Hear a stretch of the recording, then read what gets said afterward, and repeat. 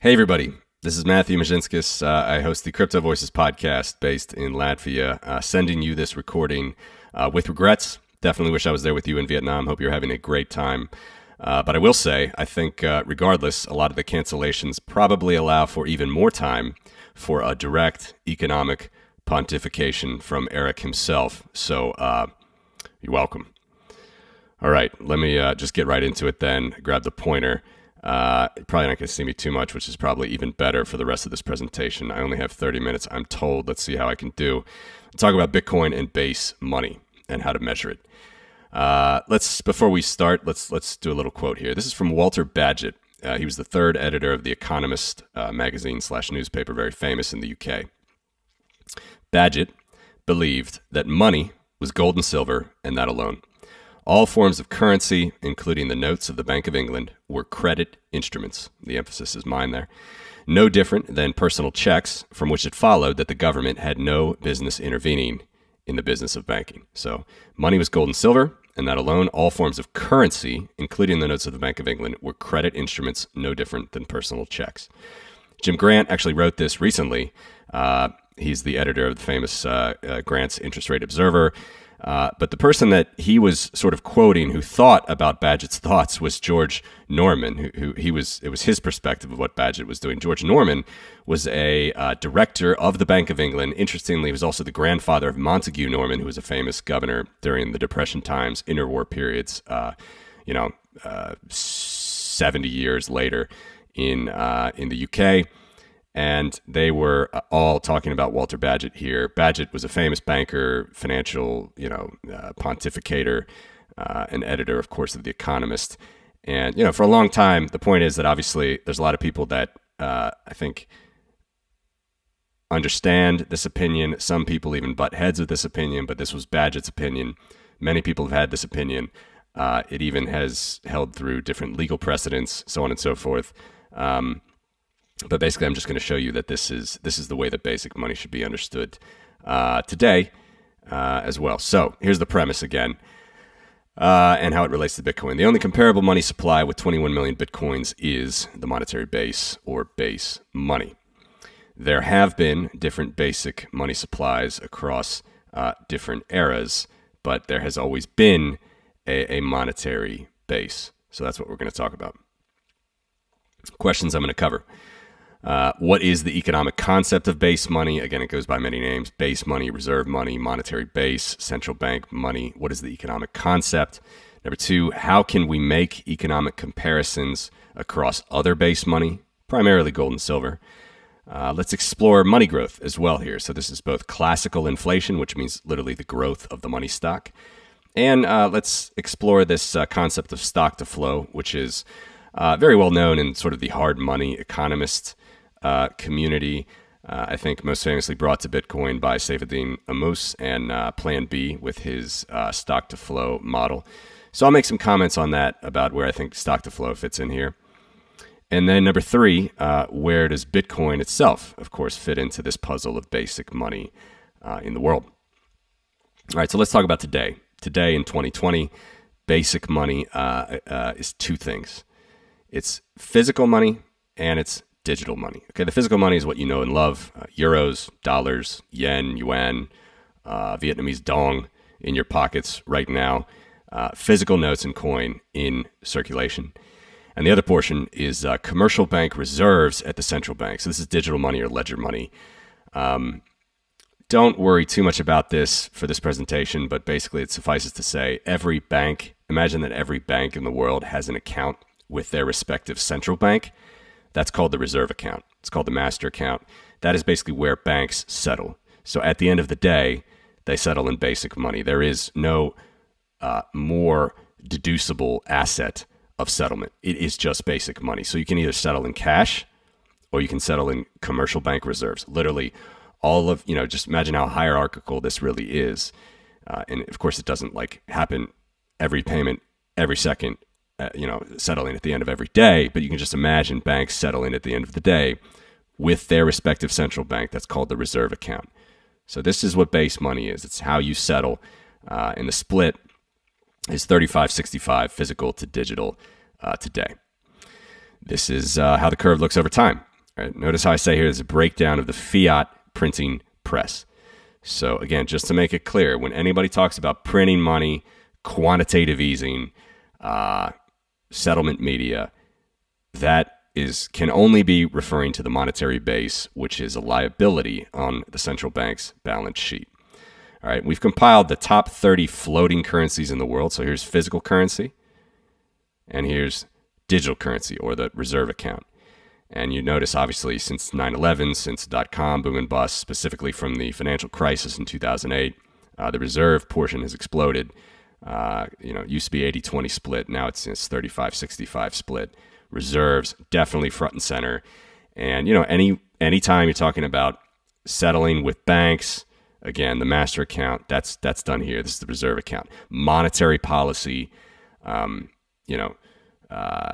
manipulating the money supply, the repo market. Repo market is basically how banks settle among themselves at the central bank with repos. And I'm even not interested in like the short-term effects there. I'm just interested in how it looks over time and generally. So to get us a picture of where, how this puzzle fits together, as I mentioned. It's the fiat printing press. This is how it looks today. This literally is the printing press. All right. And by the way, I guess I should say $20 trillion equivalent from the top 30 floating fiat currencies. Those are these currencies, 30 currencies, 48 countries, 90% of global GDP, 73% of global population right here. Why more countries than currencies? Because of the euro. But also, these currencies back all of the pegged currencies, all the currencies that are pegged to the euro, the dollar, the yen, the South African rand. There are a few. They are here. And so that they're pegged, or what's called a currency board. There's 36 more currencies, 67 more countries, mostly in Africa.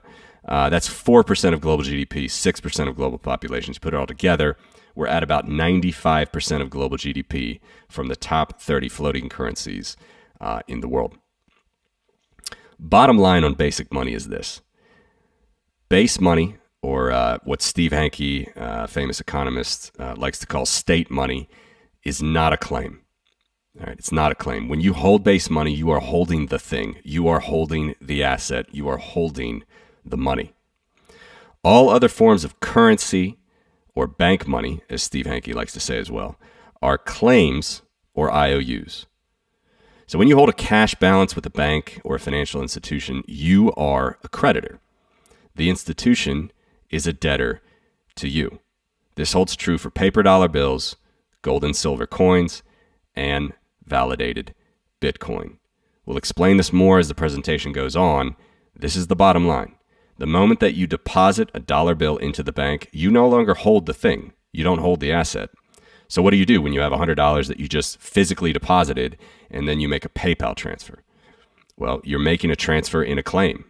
The PayPal payment, the Venmo payment, whatever, the ACH, the SEPA transfer, SWIFT, those were all claims done by banks among banks. That was not a transaction of basic money. The only time that you as a general populace can do a base money transaction is with physical cash, physical coins, or with validated Bitcoin. All right, so again, sort of keep hitting the nail on the head of this claims or IOUs versus basic money. Again, state money versus bank money.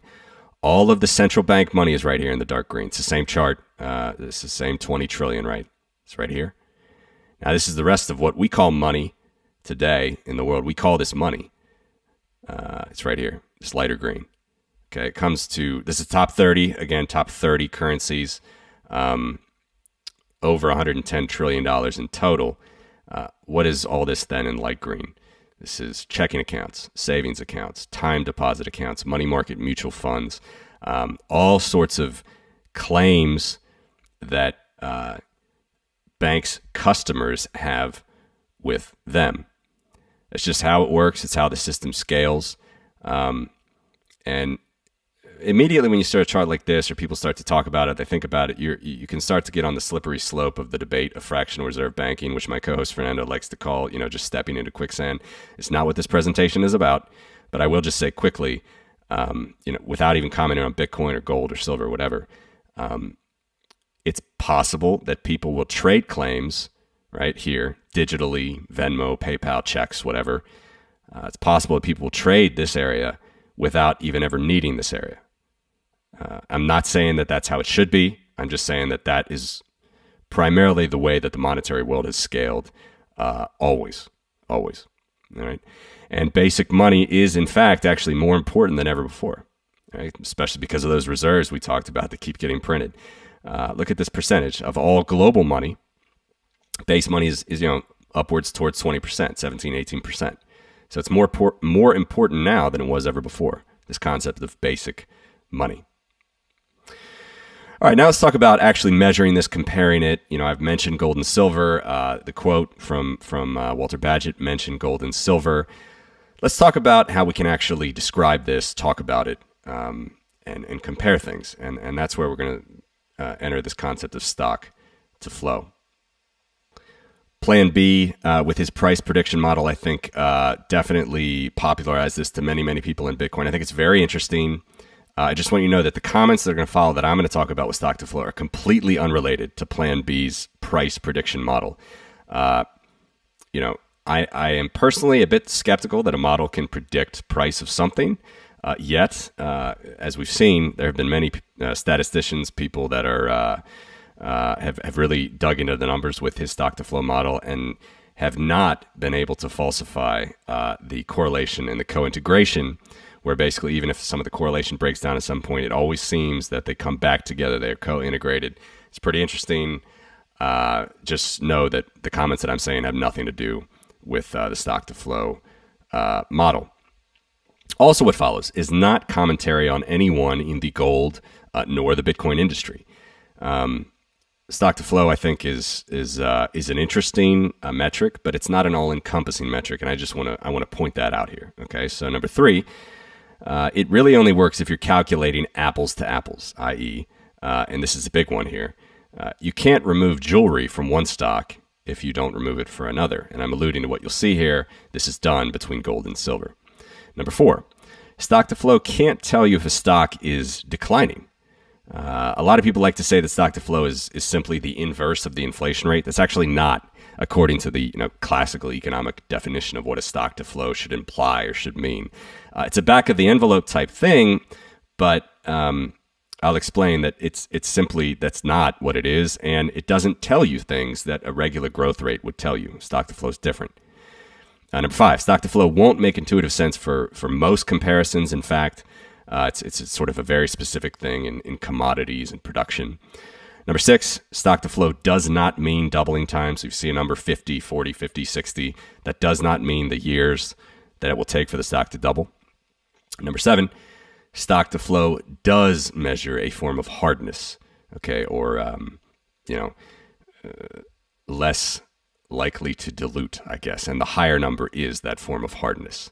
And I think Saifedean did a good justice on educating the community on what stock to flow means in his book. So just know that it does measure a form of hardness.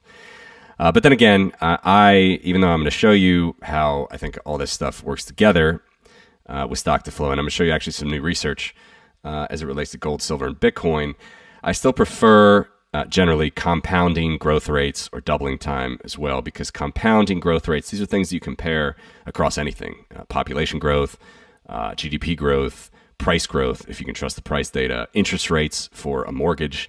You can compare growth rates better, in my opinion, up or down, than this concept of stock to flow. So these are just little, some words, a couple warning signs that I see when in my view it's used incorrectly. All right, so now we're gonna dig right into it here. This is gold. All right, in our monetary base exhibit that we publish quarterly, I don't think I mentioned that. We get a lot of data from various sources in industry. Other people do these types of curves. I've done it as well. My primary source is a gentleman named Nick Laird. He's an industry expert, long-time industry expert in gold and silver, blogs a lot on his website. I've actually purchased this data from him. If you don't want to purchase this data or analyze it yourself, feel free to look at it here and on our website, cryptovoices.com/basemoney. But this, what I'm showing you right here, is stuff we have not published yet. There's some estimations, some more stuff from Nick, and I think it's quite kind of interesting. So the number that we used to compare with Bitcoin as, you know, basic money, which again is the global gold supply, I just used the headline number of gold before. Now I'm going to use this number right here, this curve right here. And what is that? That's the liquid supply of gold. Okay, so this difference is estimated approximately that this is gold that's lost to industry. So it's lost to maybe dentistry, it's lost to some things in electronics, so on and so forth. It's just not coming back. No one knows for sure, of course. It's not a blockchain, but this is estimated. So about 6 billion ounces of gold has been mined in all time, and about 5.2 or so is the liquid supply of gold. Okay, and what does that liquid supply of gold include? Well, all of this in yellow is jewelry. All of this below this dark line is what we say is bullion or coins and bars. That's stuff that's sort of definitely been monetized for that use case, store value, whatever in the past as well. Definitely media exchange or basic money. That's bullion right here. Now we have even another curve. And this one I take back, usually I take these back to 1970 because that's when the gold standard ended. This one I'm taking back to 1960 because it shows you an interesting change in central bank gold. So this next curve right here is gold held in central banks. All right. Now, what do we notice? First of all, again, this is where I just want to be clear. I have no affinity towards silver versus gold. In fact, I think I'll say a lot of things that are still probably show gold's hardness compared to silver, or soundness, as some gold bugs like to say. But nonetheless, I do think, again, we should be consistent with these things. So just know the order of my investment affinity is Bitcoin, gold, then probably silver, and then fiat. So that's that. But anyway, notice here, gold in central banks actually peaked in 1965. A lot of people like to say that silver, was completely demonetized by central banks in the 60s, specifically the U.S., like the last big one. They don't have silver in any coins anymore in the 60s. That's true. But what people sort of ignore is that central banks were selling gold as well from that time. So this is a peak. This is the peak of gold in central banks, about 1.2 billion ounces in central banks. And then it actually nadired or troughed in 2008 during the financial crisis. Former Chancellor of the Exchequer, Gordon Brown, did a great job for the UK, sold all of his gold right here for like $200 an ounce, sold all of the UK's gold for about $200 an ounce, just before the price took off and a bull run started. And then, of course, the financial crisis hit, and the UK definitely got a raw deal there. But other central banks sold their gold during this time. Canada sold their gold. A lot of central banks sold gold during this time. And then it did go up, and it's been ticking up since 2008. But again, stock to flow wouldn't tell you these ticks going down and then up, and it's about negative 0.1% compounded annually from the peak here, negative 0.1%, even until today. Even until today, it's down overall, but then it's going up now at, I think, a rate of about 0.7, 0.8% from 2008. So this is why I like growth rates, just to show you these things. Again, an inverse of negative 0.1 for the back of the envelope stock to flow would be negative 1,000. It doesn't tell you anything about central bank gold. So you got to use stock to flow in a very specific manner. And then this last line is what we call transparent repositories. This is also calculated by Nick, compiled by Nick. This is basically, it's above the, so we have the central bank line, and then just this little line you can see, imagine the difference between this and the central bank gold. This is basically just private gold that's publicly published in repositories like the Perth Mint, U.S. ETFs, and the COMEX. Gold Money is a famous, good old Peter Schiff's Bitcoin lover. Gold Money, holds gold and silver for their clients. That's here. And it does not include a lot of opaque institutions like the LBMA and their dealers that they work with. So that's somewhere here. Other institutions, but there is a transparent holdings, not that much, of gold here. So there's a lot of different ways, a lot of different stocks that we can measure, and these curves I've sort of built out for the first time here, and so we got to sort of determine, how does that compare with global fiat? How does it compare with silver? How does it compare with Bitcoin? Now silver, same thing. All-time silver, this is what I used to do on the website, and I admitted for sure that there's some nuance here, because silver, unlike gold, is much more consumed in industry and photography and electronics and wires and buildings. Like it's sort of removed from industry, and the part that is removed is estimated here. Okay, so even though 53 going on 54 billion ounces of silver has been mined over time, it is estimated that, you know, a little over half of that is available in the form of jewelry and bullion and coins. So this is the liquid, as I call the liquid supply of silver, which is bullion, coins and bars plus jewelry. And then notice that even the bullion supply estimated, but this is at the end at least, it's relatively agreed upon by most researchers. This bullion is you know, less than 10% of the total all-time mined. So gold, silver, bars, and coins, much less than gold's bullion as a percentage of the total. Definitely. And I'd say as a monetary sort of indicator, gold takes the cake there.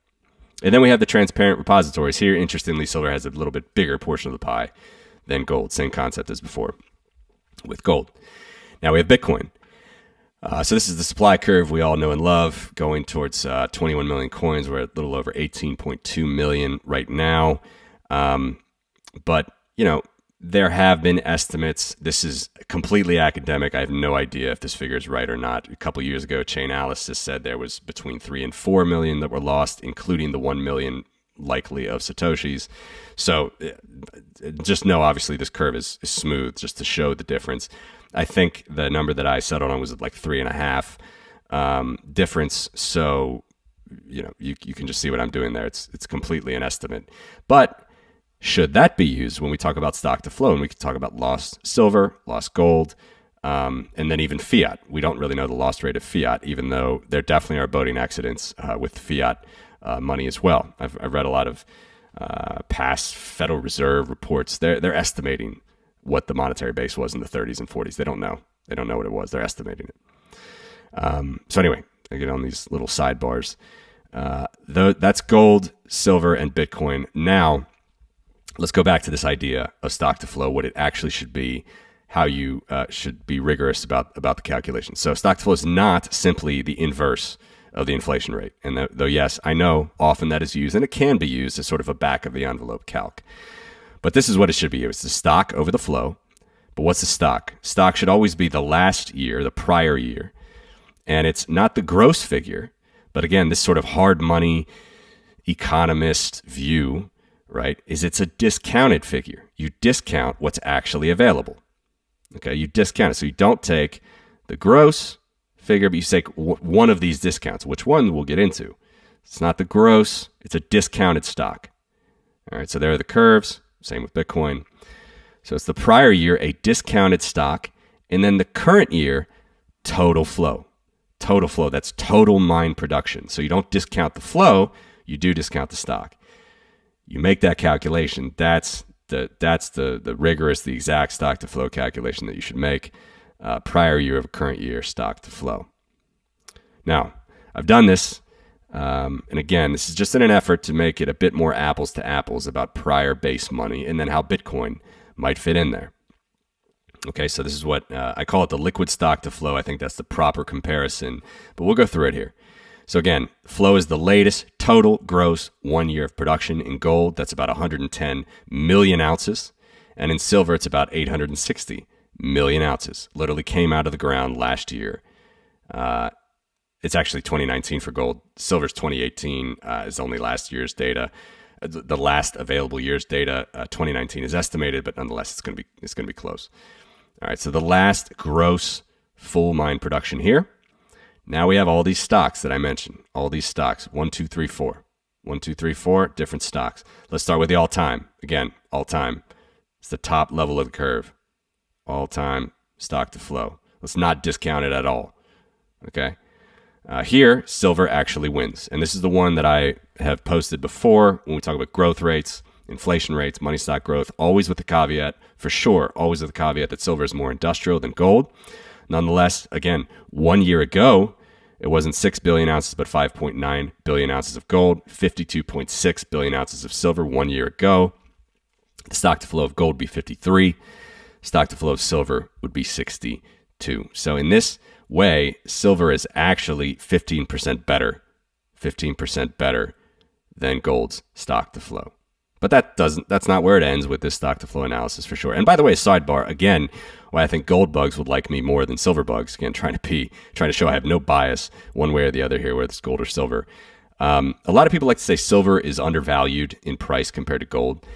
It's actually not at all, and you can totally see it by the production values. So the mining ratio, it's called the mining ratio. It's historically been around 9x. Right? So here you see the flow, it's 8x, and the all-time stock, 9x. It's completely is holding in recent years. And if we capitalize these amounts, again, we'd have about $9 trillion in gold all time, and you'd have about $1 trillion in silver all time. What's that ratio?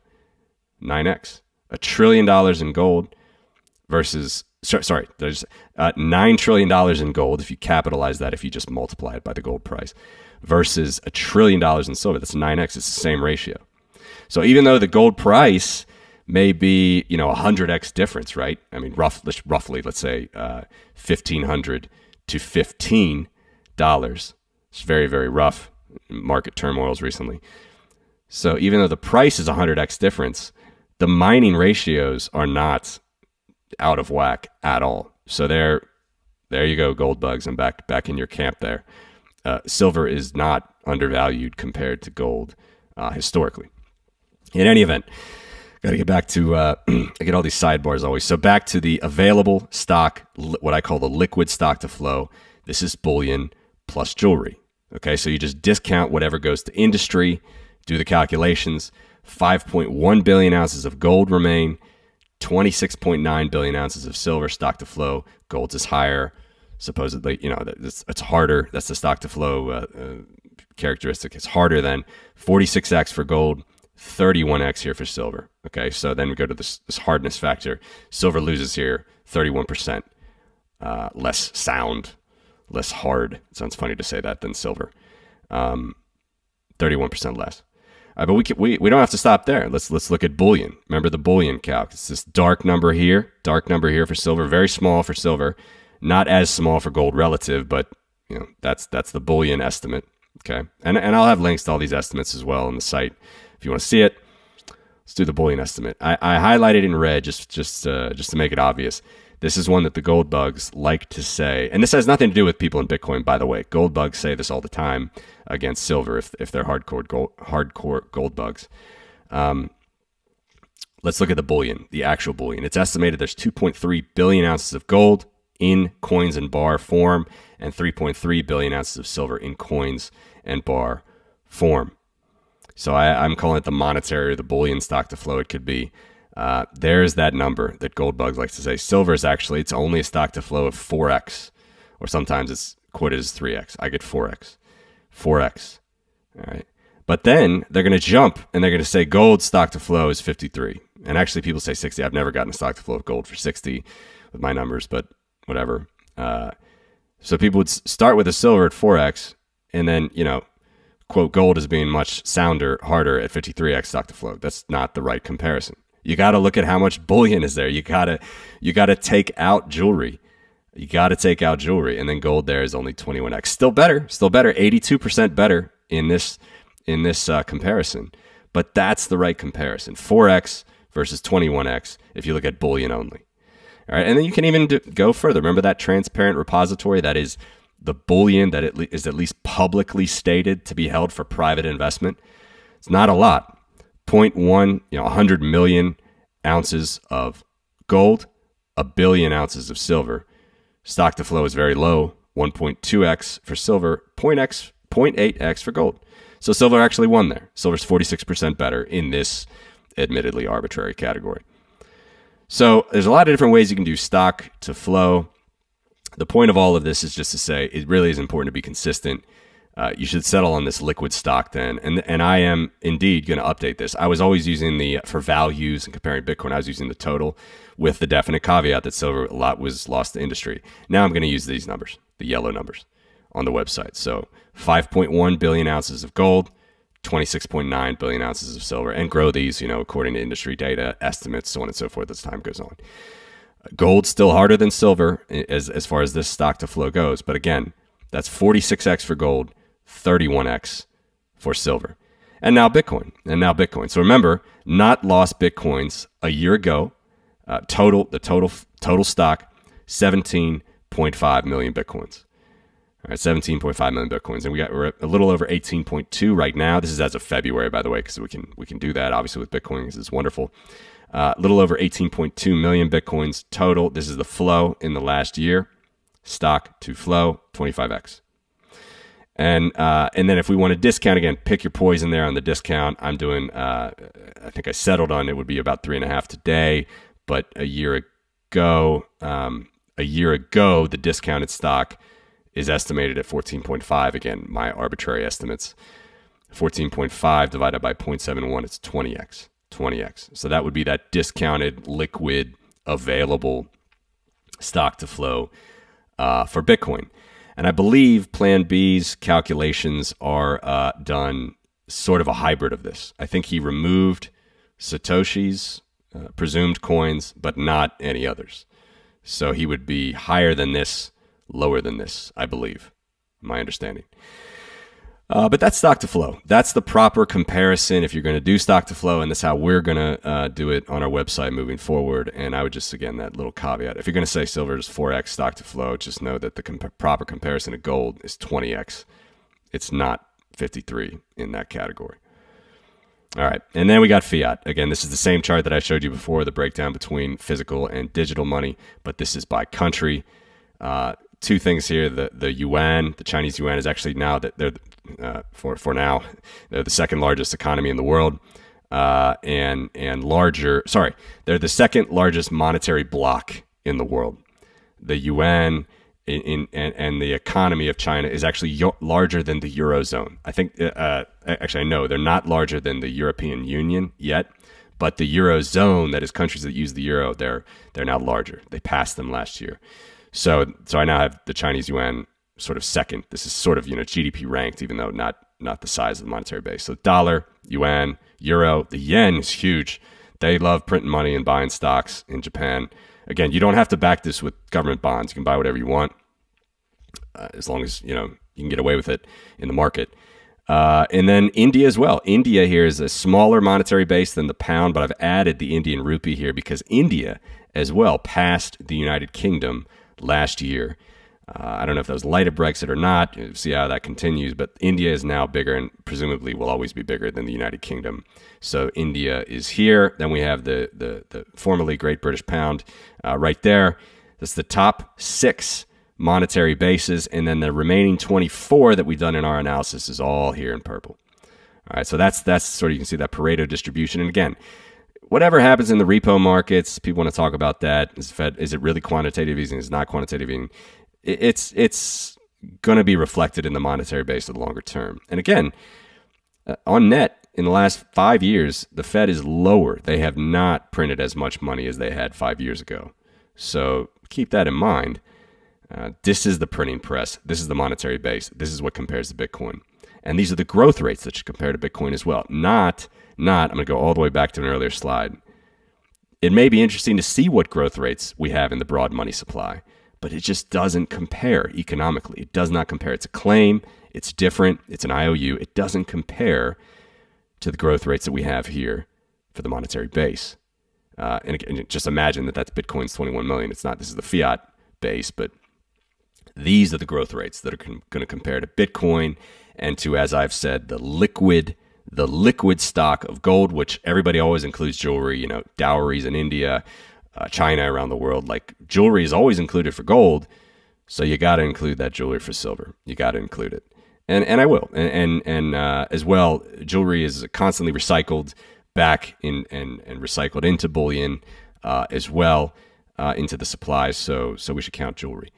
And then Bitcoin as well, pick your poison. I kind of err on the side of not counting lost coins for now, simply because it's just more interesting to show the total supply that we have. And you could argue that lost coins are a little bit different than these supplies, because you can have more that's even lost here, even though we don't think it's lost, or it's not generally accepted to be lost. And again, you can have boating accidents in fiat money as well. And like I said, prior reports, you can infer from prior reports from central banks that they're estimating the true value of the monetary base. And of course, they don't know it. It comes in, it's reprinted, some of it's shredded, whatever. You don't know what a lost coins and dollars are at the end of the day here either. So I kind of that little tangent was to say I prefer for growth rates and things to talk about this. The gross curve. All right. So here's the fiat monetary base in country terms and currency terms. And then this is back to what we will continue to show when we publish the monetary base update. This is compound growth rates and doubling time, something that I believe is just a bit easier to understand compared to stock to flow. We'll do those as well in certain times, but again, this will show you, very powerful rates over long terms that tend to hold true for money. And again, one more thing I didn't say, you could tell with these supplies here. I mean, these are generally accepted. Definitely the gross supply is probably even the strongest number, the gross, more than these sub supplies that we can find, these sub stocks here. The gross supply is pretty, accepted. These are, oil tanker economies, right? I mean, if it's going to change, and imagine how long it took the central bank buying and selling to change. It's going to take a long time with money. This is how it goes. And I would expect nothing less for Bitcoin, as far as Bitcoin adoption, as far as Bitcoin growth rate in certain institutions, notwithstanding any sort of monopoly privileges or legality or so on and so forth. Money is an oil tanker economy. It's hard to move the trajectory once it's accepted. All right, so back to the all-time production again. Fiat, we haven't revisited this in a couple minutes now. So back to the fiat growth. If you looked at all since 1970, so since the end of the last vestiges of a gold standard, when Nixon closed the window, de Gaulle was trying to get their money back from France. By the way, you can sorry, get on this tangent. You can see it right there. De Gaulle wants his money back right there from the U.S. And some of it was privatized as well, of course. This is the bullion estimate. But again, leaving central banks, leaving the U.S. In the 60s, gold standard ended in 1971. From 1970 on, the fiat monetary base grew at a compound annualized rate of 12.3%. 12.3%. You can find doubling time for that. Has nothing to do with prices, has nothing to do with the dollar value. That's how fast euros, yen, yuan, dollars grew, and then weighted, of course, by their dollar value. But it's a pretty strong number. Since 1969, that's a doubling every 6 years. So I like doubling time. I like compound growth. Again, compare that to population growth. Compare that to what you will. Compare that to prices, if you want to compare it to prices. You can make economic decisions. You can make investment decisions from that. This gold number is actually goes back to industrial revolution times. You can trace this back to like the 1850s. 1.8% per year, stamped, compounded. That's a doubling time of every 39 years. And then 1.5% a year for silver. It's a doubling time of every 48 years. All right, so again, these are the gross terms. For the growth rates, I think you just got to use the gross terms. For the growth rates, you got to use the gross terms, in my opinion. Again, these are just ounces upon ounces that are mined out of the ground, new ounces upon old ounces. These are the growth rates for gold and silver. Now, Bitcoin is interesting. I always sort of check myself or think about how I can present this in an easy, informed way. If you took 50 Bitcoins in January 2009 to 21 million Bitcoins in around the year 2140, when the protocol is programmed to be capped. I used to have a higher number for various reasons I won't discuss. It's about this. It's about the monthly compounding to annual is about this number, so about 4.6% a year. All right, 50 Bitcoins January 2009, 21 million in 2140. It's a doubling every 16 years. But as we know, this is a very asymptotic curve. It doesn't work like that. In fact, we know that there's already 18.2 million Bitcoins left. There's only going to be 21 million ever. So from now until 2140,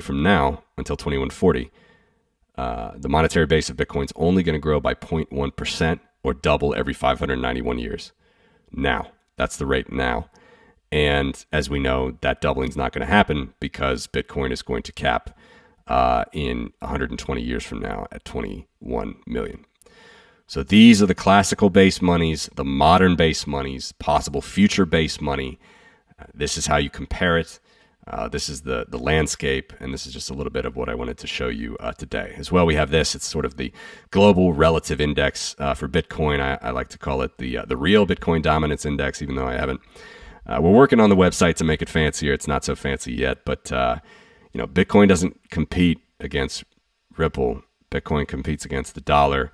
It competes against gold and silver, classical base monies.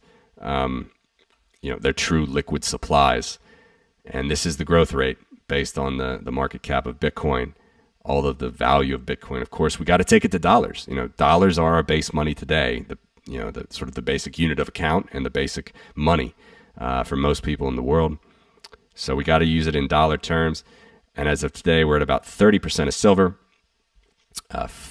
little less than 5% of the dollar itself, the dollar's monetary base, a little less than 2% of gold, and 0.81% of the total fiat monetary base. Unlike fiat, gold, and silver, the supply is purely digital. We know exactly how many Bitcoins do and will exist. The supply emission is programmed, and the supply is ultimately capped. This is very different. You know, even though we might think we know of the amount of gold and silver in the ground, we don't. You know, the supply always increases. We could mine asteroids. We do not know the end supply. There is no end supply. That's just very unique with Bitcoin. The supply is capped. Now, Bitcoin, unlike fiat, but akin to gold and silver, so it's related to gold and silver in this category. There's no central issuer of the basic money, no monopoly authority. It's naturally asset-based in the market, demanded in the market, unmapped to any liability. You know, it just is. It just is. Number three, the supply growth after the second halving specifically is low single-digit percentage. This is very important. You know, this is a very important fact, and it's held true for gold and silver in the past. Base money is much higher for fiat today, and Bitcoin, specifically after the second halving, it just has low single-digit, and it's only going to go lower supply growth. Number four, the supply growth is not subject to monopoly forces, but to market forces, and a small asterisk. You know, no basic money, I think, however, appears immune to monopoly forces in all aspects. We'll see how that works with Bitcoin. You know, you can mine in secret, but you can also be shut down for mining. You can validate in secret privately, but you know, we'll just see how that works. We'll see how that works with Bitcoin. So some of the some of the challenges for it. Now, akin to fiat, so like fiat, but unlike gold and silver. Number one, Bitcoin does not have a secondary or non-monetary use case. Okay, so a lot of people that like gold and silver, hard money economists that don't understand Bitcoin, don't like Bitcoin, they like to say that. Peter Schiff likes to say that, right? That that gold and silver at least have some non-monetary use case. Bitcoin does not. Well, I don't see that's a big differentiator for Bitcoin. And by the way, I would not say blockchain is not yet. It's not yet a non-monetary use case. So maybe in the future, you know, insurance, timestamping, I know some registries will only rely on hashes to the Bitcoin blockchain. Maybe, and maybe you can say that that's sort of a necessary thing that they rely on Bitcoin, but Bitcoin is just purely monetary, and I think it's actually much better than having non-monetary use cases that can interfere with the true value. So there's that. And then number two, gold and silver basic money can only be fully settled in physical form. So actually, Bitcoin is more like fiat here as well. So government fiat, again, can be settled digitally. It can be settled remotely. Gold and silver, you can certainly make those settlements, right, without moving the coin, without moving the bars. But at the end of the day, you know, Germany requested this a few years ago from the Federal Reserve. At the end of the day, if they want to request their bullion, you know, you got to get it on a ship. You got to put it on a tanker, and you got to send it around the world. So gold and silver is very different than, interestingly, fiat currency or Bitcoin today. So that's that category. And then finally, the last one, how Bitcoin is akin to global fiat, gold, and silver today. All right. So number one, we will never know exactly how many Bitcoins are lost, burned, or permanently removed from circulation. We'll never know that figure for any of them, including Bitcoin. Number two, Bitcoin can be deposited in institutions, and claims, that is IOUs, even credit cards or loans, can be issued against it. So again, that's what your crypto exchange account is. That's what your Kraken account is. Your Coinbase account is. Your Bitstamp account. There's no problem doing this for gold, silver, or dollar bills. All right. Once you deposit it, and you start, making a wire payment or a Venmo payment or whatever, that's a claim. You've made a claim transaction. You can absolutely do that with Bitcoin. Whether that will happen with Bitcoin, we'll see. Number three, once deposited as a claim, and this is interesting because this really has ramped up, I think, recently for everyone, but also just in the news and so on and so forth, AML5 and everything in Europe. But this is a new thing. All right. So once deposited as a claim, these deposits are subject to restrictions such as capital controls and KYC AML. The capital controls, obviously, is not necessarily a new thing, but KYC AML for sure has ramped up since 9/11 and certainly in the last recent years. This is just the reality of institutions in the modern world. And we'll see how that works with Bitcoin, because you can absolutely KYC Bitcoin in an exchange, as some people, I don't know, maybe painfully find out or not. Number four, Bitcoins can be withdrawn from institutions to your own balance sheet. Again, you can do that with gold and silver. If you take them out of gold money, for example, you could take delivery of gold and silver. You can do that with government fiat. You withdraw it from the ATM. It's on your balance sheet now. You're holding the base money. You can absolutely do that with Bitcoin and exchanges as well. And then again, the asterisk, one of the many reasons why we like Bitcoin. Arguably, Bitcoin's the most efficient here, over time and place, no restrictions at borders, so on and so forth. So this is basic money over time. Obviously, there's a lot to cover, and I hope that it helped you guys. Enjoy the rest of your time in Vietnam. For any more information, you can find more at CryptoVoices.com/base money or basemoney.world. Thank you again for listening. All the best, and talk to you soon. Bye.